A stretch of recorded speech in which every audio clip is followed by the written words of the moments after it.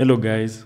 So in your web dev career, or should I call it journey, you've probably considered building a menu component in your application, right? So you have a hamburger menu like this, for example. Then the hamburger menu has submenus that when you click shows the different submenus that menu opens. And then the different menu items also have nested submenus. And it's probably difficult to build something like this, right? So if you just think about the process that goes into implementing something like this, you'll need to implement some JavaScript. You'll need to figure out the CSS for how this will work even before you start writing the markup. So it's not something that is easy. So what if I told you that you can build something like this without using external libraries, without figuring out what UI library you want to use? JavaScript is involved here, and what CSS logic is involved here too, because there's a lot of logic involved here. So for example, when you open the menu like this, you want when someone clicks away from the menu, you close it. That just doesn't happen. You need some JavaScript logic to do that. But now, in the newest versions of our browsers with Chrome, Firefox, and Safari, we have the new popover API.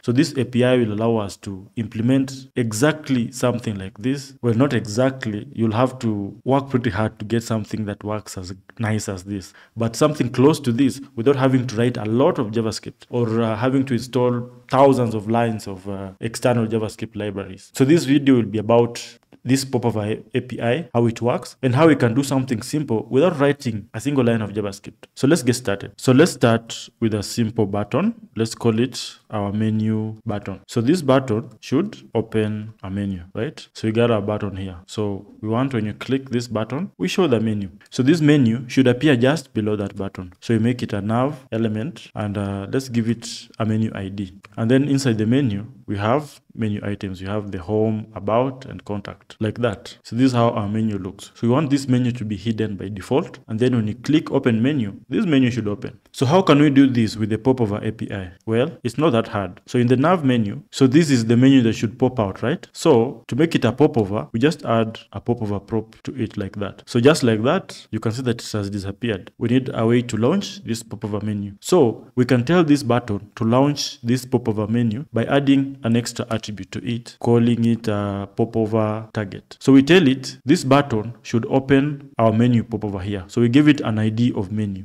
So the popover target should be the same value as the menu ID. So with this, if we click open menu, then our popover will appear. And if we click outside of the menu, it disappears. Amazing, right? So we get the interactions of a menu without doing the hard work. And I haven't added any JavaScript code to implement the interaction between these two elements. So the browser itself knows how to link these things. So opening the menu is simple, right? So what if we want to open a nested menu? We want to have another menu item inside this menu that pops out another menu, right? So let's see how we can do it with this API. Let's add an extra list item here. So we add another button here. So let's call it the more button. And so this button should have text like that. So just more text. So if you open the menu, we have another button here that clicking on should open the extra submenu. So we'll use the same trick we used to implement the upper menu here. So all we need to do is to add another nested navbar like that. We call it more, and then inside it we have more list items.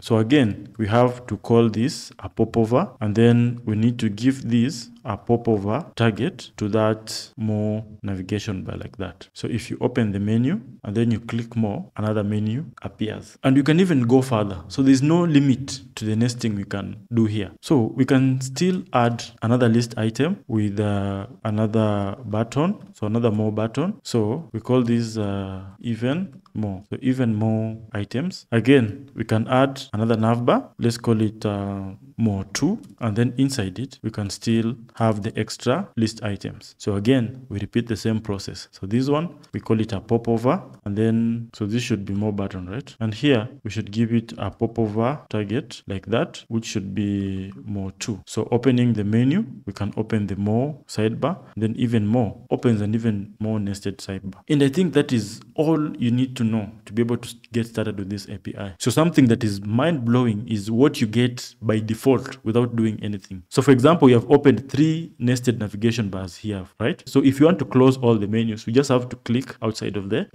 menus, right? So what if you want to close one menu? So we open the number 1 nested menu and then number 2 nested menu. So what if you want to close this? So if you click inside the first menu, we close the second submenu. And then if you click into the first one here again, we close the other submenu.